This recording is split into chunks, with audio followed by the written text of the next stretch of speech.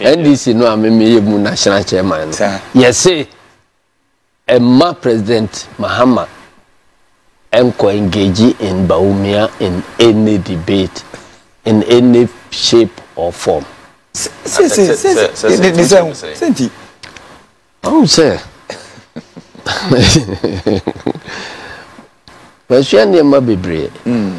Nema me hunu wa philosophy mu na yi ba ko pa nema me nu pa ma hunu wo mu ne se bom me ho ba me de me politics say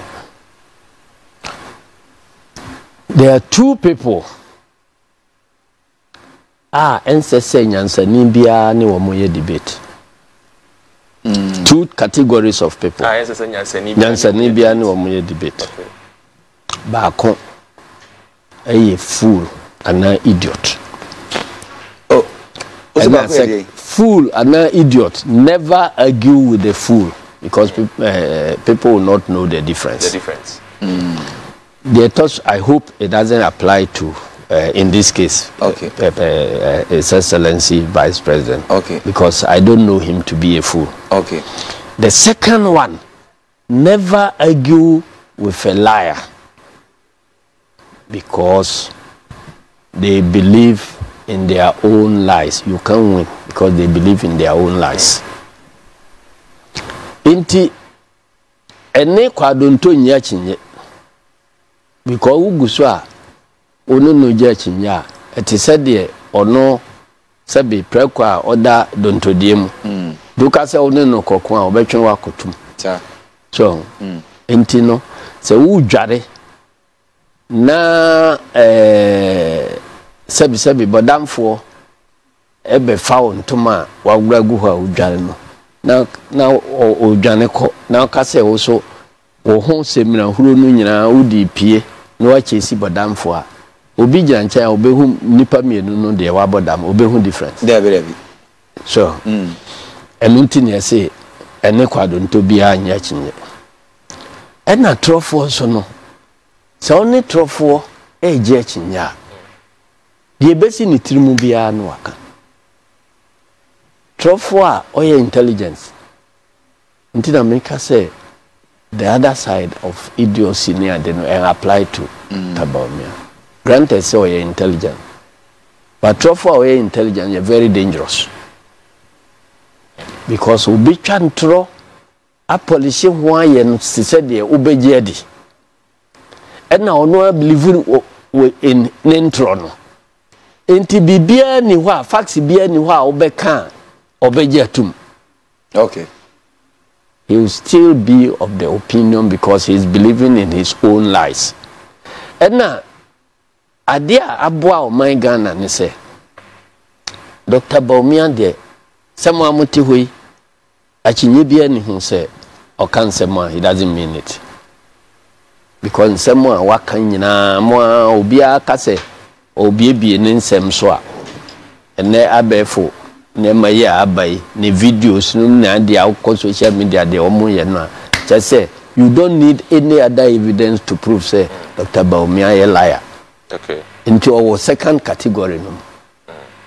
Na nyansafo aka say don't argue with trofo. Yeah, a liar. A liar. Enunti no said they make luckily wakasa mobia hu the nature and what it is. We're creating records over the past so many years ago. And no, I create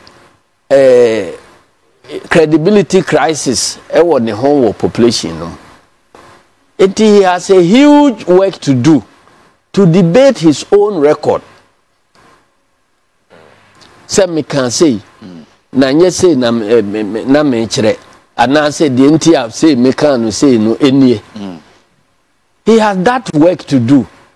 I say so ko discharge na obeka say every bi o say wabisa amisa ata 170 questions enti mpacha o exam na o set questions ya anya bia say ya na o marking scheme nipa no be answer wanti me answer So the marking scheme no better. Yes.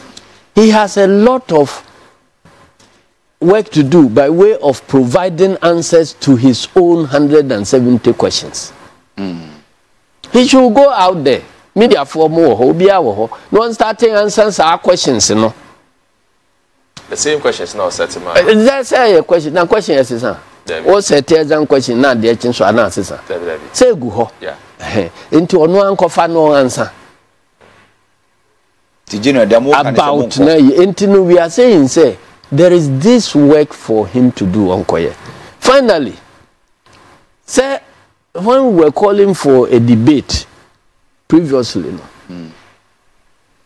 Bawumia ne be ya no enye na Akufo Addo Bawumia ne be ka say economy no aye running no the impact no eko workers so eko market women so eko kaya yefo so eko GPRT yefo so ne ade enti Mahama nko debate sa nkofo no oh mpacho sa nkofo o ma firi o man mu David on firi na ade na Bawumia nko debate wo mo first ata na Mahama te akonwa so na so nko debate wo se so te akonwa so awoba koko debate wo mu nyina se kaya yufo me ka se mesi adan amamo nka se me ya adwaye ne te afini ade nyina amamo enti ma ya na menye ma nya se ni se na te ana ma freka ya yufo mo bi sam question ne mam ka se me ya amamo no mo bi sabisa na menya no na on frɛ market women na on frɛ gutafo na on frɛ manufacturers. No, no, debate, no. Inti, we are judging you by your own Bible. Okay. Why are you worried? So, inti this issue about national debate, no. You can previously, but the best can be able to say it's a part of our democracy. We are going to legislate. Okay. Ni a chire nyina parties unya ya debate no in parliament ni aye ho mra aye ho hihye say debate no yepe yebeye it is part of our electoral architecture. Now who organizes that debate? How is it organized? Who funds it? How is it funded? I say candidate wo ho eya opese obeba na enya ope ana eyenhye. All those things must be laid out. Now, from there, manu correct structure sana. Say, enko base obi pemu beka say, ene me pe debate chana mempe, ana o chana me pe debate ade chana mempe. But na be standard. Into this ad hoc, any plethora of institutions here, woman frey, we say aye for money and can't na ma kona nso say mo be debate. One chiribo down for ultimate unity. David. Only encourage. One can also say obey debate. Aye, anya Jimen's and there. Yeah. Jimen's electoral commissioner on any kunya or more creation.